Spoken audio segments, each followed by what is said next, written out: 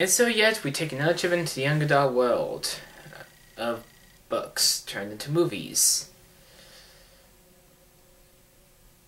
Is it too late to go to the library right now?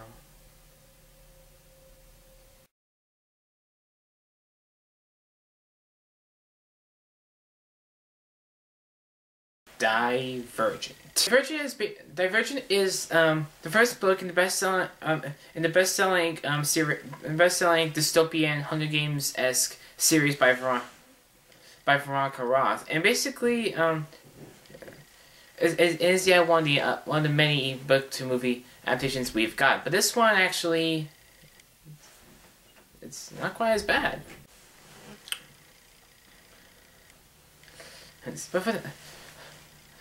Okay, first of all, I have not read the books in the series, but it feels basically about futuristic or dystopian Chicago, where all the residents are delved into different societies that determine who they are. You have like the Abagnation, which are basically like the selfish people who basically give to people. You got like erudite which are more the brain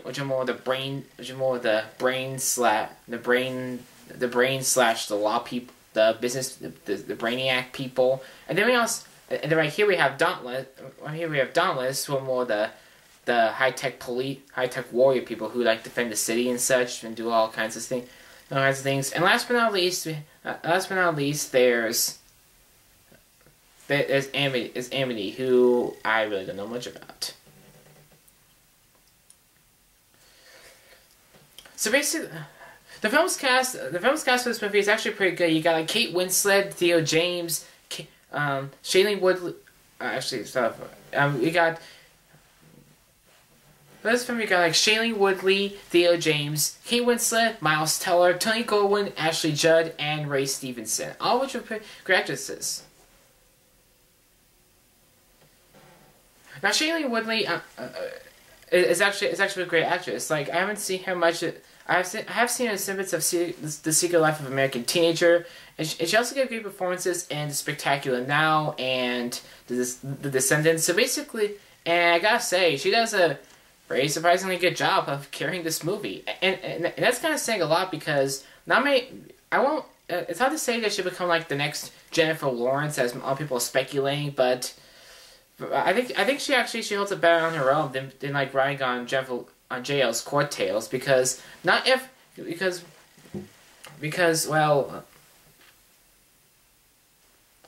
basically do I like Doug's movie? Yeah, I do, and a lot of people, and of course a lot of people kind of.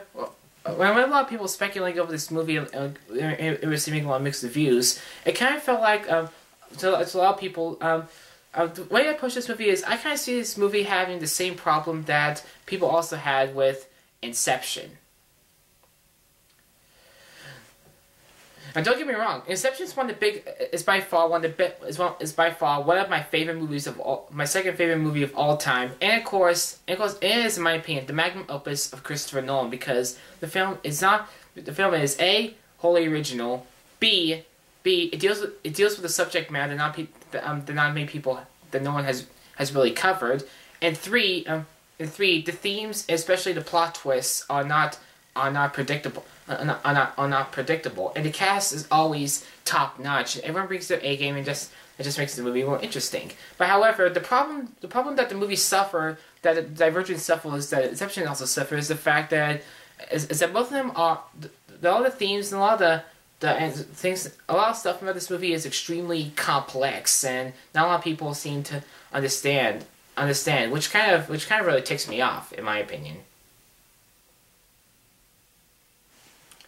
And the thing about that is that a lot of people are kind of, and of course a lot of people have read the book. It does kind of leave a lot of people scratching their heads, and a lot of stuff in the book is really thought provoking, and it's kind of more thought provoking than complex. But a lot of people,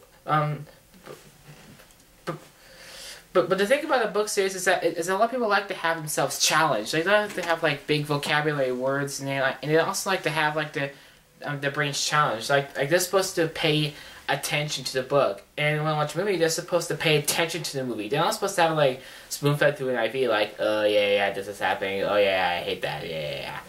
Oh yeah. And basically, when a lot of people saw Inception, they kind of had a problem.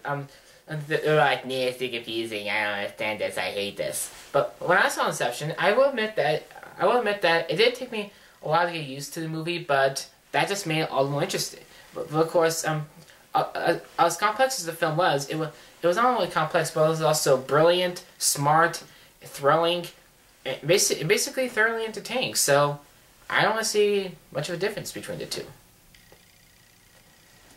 But I really did enjoy this movie more than most of young adult book series turned movies I've heard of. But the one thing I actually had, the problem I had with this movie was basically the villain of this movie. Now the villain of this movie is the U-Right leader Janine Matthews, played by Kate Winslet. She basically wants her faction to like rule over the government, so they can basically run it basically her way. Like Kate Winslet, I don't really see her.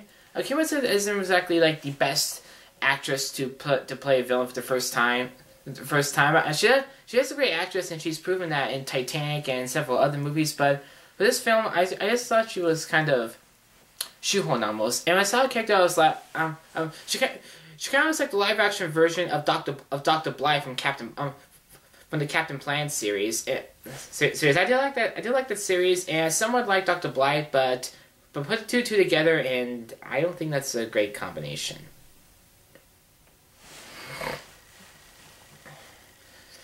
So basically, the main premise is like Shailene Woodley plays this teenage girl named Beatrice Pryor, and she and her brother are being sold into factions based on their blood. They can choose whatever they want to go into. However, during the tests, she finds out that she's belongs to three types of people, known as a Divergent, because according to Winslet, Divergents threaten the system, and she kind of sees Divergents as like threats to the government, like people who are extremely intelligent and want to overthrow the government. So basically, in her opinion, they have to be off with before this can be taken off, before this could go into action.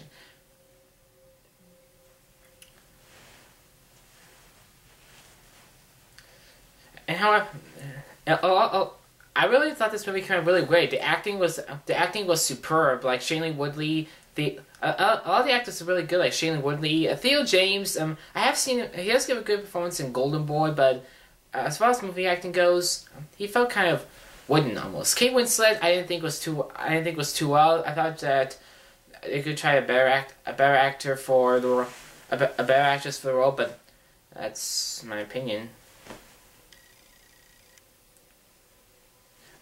Miles Teller was actually great.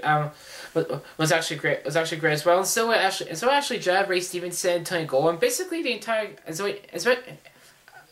cast was great, especially Zoe Kravitz. I really thought she was great as well. She's basically the daughter of Senna from the Hunger Games, and so I thought that was pretty awesome. And really overall, this movie actually stands up really well from all the other books I've seen. And it doesn't fall into the there is a romance in this movie, and it doesn't really feel shoehorned. It's not really as cheesy or cliched as some other romances. And one thing you gotta give this movie props to is it doesn't fall into the stereotypical Twilight or the host romance mode. So basically, you gotta give the movie credit for that. I know I did. So overall for this movie, does it hold up well? Yes. Is the cast great? Of course. Does the movie hold up enough as its own? And does it surpass it better than the book? Not really. And that's the one thing people like. That's the one thing I have to problem about this movie. A lot of people actually like the book better than the movie, and because in the book you actually the book is just as complex, but you at least have answers to the questions that you want to. that you want. Like I have not read the books prior to the movie, but all in all, I still thoroughly enjoyed this movie. Movie. I can't really. Overall, I have to say that the movie is definitely a great time at half price.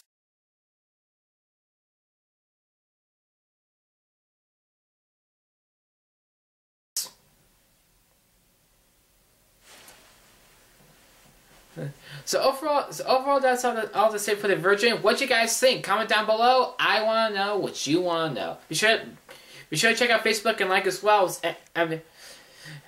If you want to see more, hit subscribe and click down below.